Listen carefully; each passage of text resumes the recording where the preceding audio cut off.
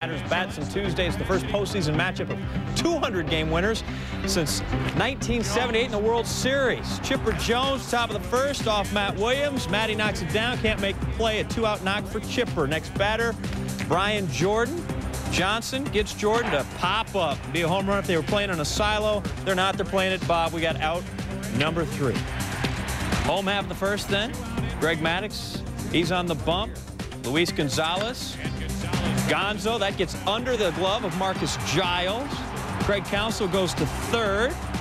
He was the hero of Game 3 of the LDS. Next comes Reggie Sanders. Reggie Sanders batting 6 for 16, make it 7 for 17. Right back through the middle. Counsell will score. A little bingo there. 1-zip in favor of the little Diamondbacks. Next batter, Mark Grace and Maddux. Now, he's won 11 Gold Gloves, and here he starts the 1-6-3. So Grace, get in the house right now. That inning is over. Top second, Johnson heating up, and we mean it. Andrew Jones, 96-mile-an-hour cheese. Ray Sanchez, 88 miles an hour in the dirt. And Julio Franco going to make the guys play defense. And Tony Womack getting on up. Next batter, Chipper Jones. Jones, 6 career homers. Not on that one, he missed. Top 5, Andrew Jones missed again. 11 in a row retired for Johnson. Bottom 5, Counsell having a big day against Maddux. Counsell going to give it a ride. Andrew Jones is out there in center, and if Andrew Jones can't get to it, it's a base hit. Counsell 2 for 4. He scored both Diamondback runs. Gonzo would single to send him in. It would be 2-0 Arizona. Now we're going to flash back in the 6th. Earlier in the game, first batter, it's Marcus Giles. You saw him make the air, and here it's the unit making a mistake. Got too much of the plate there. Giles sends it deep, but Reggie Sanders at the warning track hauls it in. So we go back to the 6th now. Giles again at the dish. And again, the unit threw him a fat one, and he got a lot of it. Sanders is back at the wall, and this time he's going to have to give a little more effort, little hop. He's got it. But Johnson says to his catcher, Damian Miller, do not call that pitch again. I'm not throwing it. Call that one. Brian Jordan goes down 19 in a row. Top 8, Andrew Jones, 0 for 3. 3 Ks for Andrew Jones. 20 straight batters retired by Johnson. Next guy in the 8th. Bernard Gilkey, first base runner since the first inning for the Braves. The only walk, but he gets Javi Lopez, who was activated for the series. And then Franco, still 2-0. That's a base hit. Little rally getting started maybe. Second hit given up by Johnson. Jason Marquis will come in to pinch run. Bob Brenly warms up Byung-Hyun Kim, but the first rookie manager in LCS, and Cito Gaston, 89, stays with his horse. And Chipper with a 2-out knock. Marquis on the move, gets to third. Chipper finishes 2 for 4, and still no Byung-Hyun Kim. Staying with Johnson. He earned the chance to close it out. 2 outs, Brian Jordan. The tying run is on first, and Jordan misses on a slider. Johnson, 11 Ks, a 3-hitter. The D-backs win at 2-0. Johnson. Postcard in Arizona. Sorry, I didn't bring my bathing suit. Tom Glavine, 4-8 lifetime in the LCS. His record 14th LCS start. First pitch by Miguel Batista to Marcus Giles. Wow. Giles becoming the 7th player to lead off an LCS game with a home run. He almost hit 2 out against Randy Johnson Tuesday night, 1-0 Atlanta. Next batter, Julio Franco. Franco off of Batista, don't tell me. Oh, boy.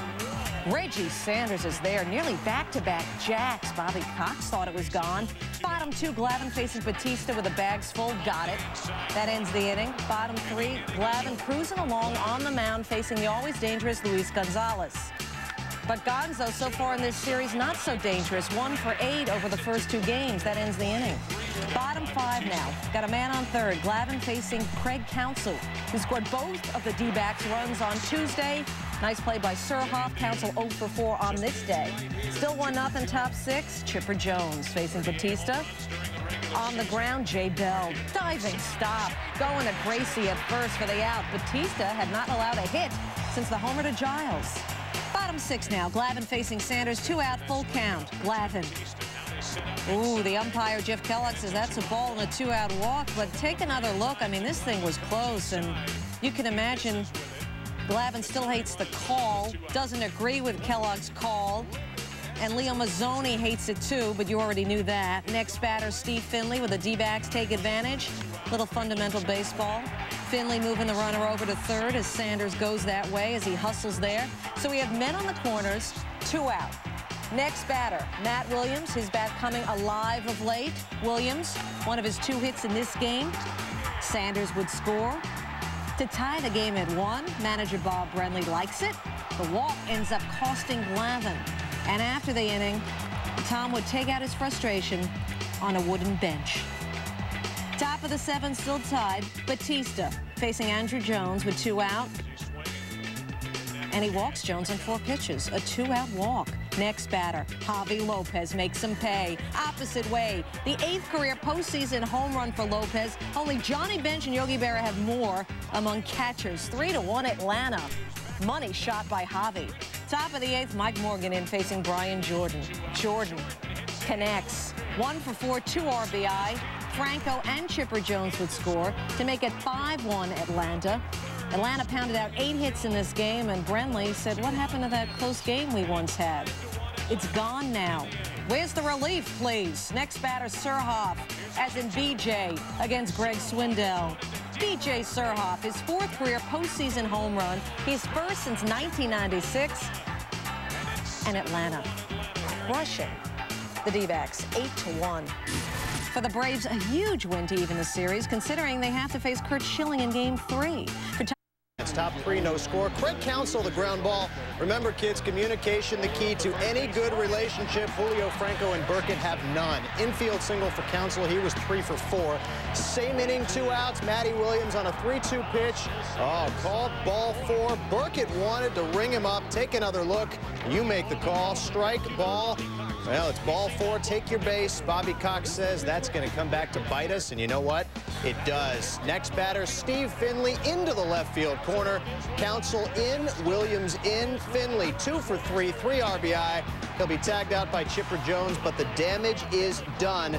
Diamondbacks on top 2-0. Burkett saying, I wish I was bowling. Bottom 3, Schilling in complete command. Facing Javi Lopez, waving. Lopez 0 for 2. Next batter, Ray Sanchez. You get nothing. 2 outs. And then the pitcher, that's just not fair. High heat to Burkett. Schilling, no hits allowed through 3. Top 5. Oh, the pitcher helping himself. Schilling, base knock to right field. He was 1 for 4 in the game. Next batter, Tony Womack. Got to move the runner over. Got to get the bunt down. He does. Check out the arrow. Marcus Giles is slow covering first base, so Womack beats it out. Burkett cannot believe it. After an intentional walk to Luis Gonzalez, Burkett is lifted 4 2/3 innings, shortest outing since April 7th. So Steve Reed comes in. Matt Williams, high chopper, chipper, bare hands, throws. Oh, the ball gets away from Lopez. Schilling in, Womack in, 4-1 Arizona. Take another look. The Braves not fundamentally sound. Lopez, perhaps affected by the runner bearing down on him, does not make the play. 2 runs score. Bottom 5, Braves down 5-1. Andrew Jones to the hole. Look at Womack. From the outfield grass, gets his man. Andrew was 0 for 3. Bottom 6 we go. Same score, 2 on, 2 out. Schilling, Chipper, high heat. Braves do not score in the inning. Bottom 9, 2 outs. BJ Surhoff, the last gasp for the Braves. Forget it. 12 strikeouts in a complete game win for Schilling. He is fired up. The D-backs take it 5-1 and take a 2-1 series lead. In 4 games at Turner Field this season, Arizona has outscored the Braves 24-3. Schilling becomes the first pitcher with 3 straight complete games in a single postseason since Orel Hershiser in 1988, and the first guy with 4 straight complete games over multiple postseasons since Bob Gibson had 8 from 64 to 68. The Braves looking to even the NLCS, but Maddox up 2-0 in the 3rd, running into trouble. First batter of the inning, Tony Womack. Chipper, but Womack would be thrown out trying to steal. Next batter, it's the sizzling Craig Counsell. Ray Sanchez, his throw, issues. Atlanta's 2nd error of the inning. 2 batters later, they're on the corners for Reggie Sanders. Maddox should have started the DP by wheeling around. Instead, he's got Counsell hung up. Chipper's not home at 3rd, and everybody's safe. Maddox said afterward, I didn't throw it where I should have. Take a look. Jones breaks to his left after the ball. Maddox got nobody to go to at 3rd, but he should have gone to 2nd to start the double play anyway. Everybody's safe. Next batter, it's Steve Finley. This is off Maddox's 11-time Gold Glove. Runs it down, coming home, away from Paul Bacco. 2 runs come in. We're tied at 2. The Braves, the first team in the 33-year history of the NLCS to make 3 errors in 1 inning. Bobby Cox, thank you. Next batter, Matt Williams. Now the Diamondbacks really start making it pay off. A single to left scores Sanders. Finley into third, 3-2 Arizona. Mark Grace next up. He knocks it into left. Finley comes in. Grace's first postseason RBI for 2 D-backs. Top 4, second and third. Now Counsell. We said he was sizzling. Down the left field line. David DeLucci and Womack score. 6-2 Diamondbacks. Maddox done after allowing 6 runs, 4 earned in 3+. The shortest postseason outing of Greg Maddox's brilliant career. Bottom 8, 7-3 Arizona, bases loaded. Young-Hyun Kim gets Javi Lopez to ground into a huge double play. Yes, Andrew Jones scores, but the Braves are down 7-4. Marcus Giles, line drive to Matt Williams, and Kim comes up big in line for his first save of the series. Top 9, Luis Gonzalez, third career postseason home run and his second this year. 11-4 Diamondbacks. It has fallen apart for the Braves. Bottom 9, Brian Jordan, Danny Batista, full extension. A little miscommunication out there, but he sticks the landing, and the Diamondbacks take a 3-1 series lead. They will try to close out the series with the big unit going in Sunday night's Game 5. Have to get by Bobby Cox and company. Randy Johnson trying to win a second consecutive playoff game. Danny Batista got the start in center over Steve Finley. Bob Brenly said he just had a hunch that Batista would get something done. Mark Grace will come around to score in the 4th with 2 on and 1 out for Batista. Bob Brenly pushing the right buttons after a wild pitch and a walk by Tom Glavine. Glavine against Randy Johnson. A little number with the bases loaded. Glavine charges, gets the force out to Javi Lopez. 2 outs. Next batter, Tony Womack. Liner to left field. Bernard Gilkey is there. Glavine gets out of the inning without any further damage. Bottom 4, Braves still down 1-0. Julio Franco sitting dead red. At age 40, the 4th oldest to homer in an NLCS game. Game tied at 1. Top 5, still tied. Nobody out, Craig Counsell. Member of that world champion Marlin team in '97. You can't teach hustle. Counsell was safe on the error by Giles. 3 batters later, 2 outs. A runner at first. A Rubio Durazo pinch hitting for Mark Grace. 5 pinch hit home runs during the regular season, and he has just given the Diamondbacks a 3-1 lead. Bottom 5, Braves down 3-1, 1 out. 2 men aboard. Mark DeRosa pinch hitting. Danny Batista didn't make an error in 61 games this season. 2 batters later, Julio Franco, bases loaded. Counsell from Womack, and Johnson gets out of the inning. Bottom 7, Braves down 3-1, 2 outs. Runner at first, Johnson walks Giles' first walk of the game. Next batter is Julio Franco, sitting dead red again. Takes the fastball back to the box. Sanchez scores. Braves within 1. Next batter, Chipper Jones. Nobody has hit more home runs off the unit than Chipper. Didn't get a chance. He's walked. Next batter is Brian Jordan. Unit's biggest pitch of the night, and he gets him. 118th pitch. 7 innings, 7 hits. Byung-Hyun Kim. Braves down 3-2, 2 outs. Julio Franco in the bottom of the 9th, and Steve Finley brings in the final out. The Braves' 10th straight trip to the postseason. 9th time they've watched somebody else celebrate. Unit and Schilling a big reason why this team is headed to the World Series. Diamondbacks win 4-1.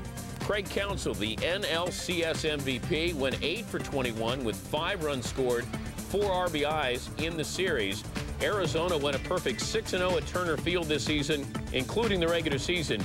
As for Randy Johnson, he's now won back-to-back postseason starts after losing a Major League record 7 in a row. I really enjoy the moment. I mean, we're going to the World Series. You know, I've never been to the World Series, and at any level of my career, whether it was, you know, Little League or any of that. You feel blessed to be in this position again.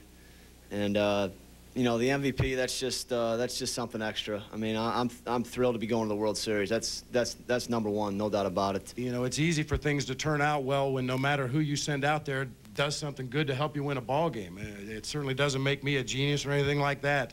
It makes my players very good. I don't know how else to explain it. I refuse to take any credit for what's happened with this ball club this year. They've done it all themselves. I think they've got a great chance. I think they've got outstanding, 2 of the most outstanding back-to-back starters you could ever want. And they've got better hitting than they showed here, too. Diamondbacks, in just their 4th season, become the quickest expansion team ever to reach the World Series. The Marlins previously held the mark, winning the title in '97. 69 Mets are 3rd on the list, reaching the Fall Classic in just their 8th year of existence. More on this series later in the program.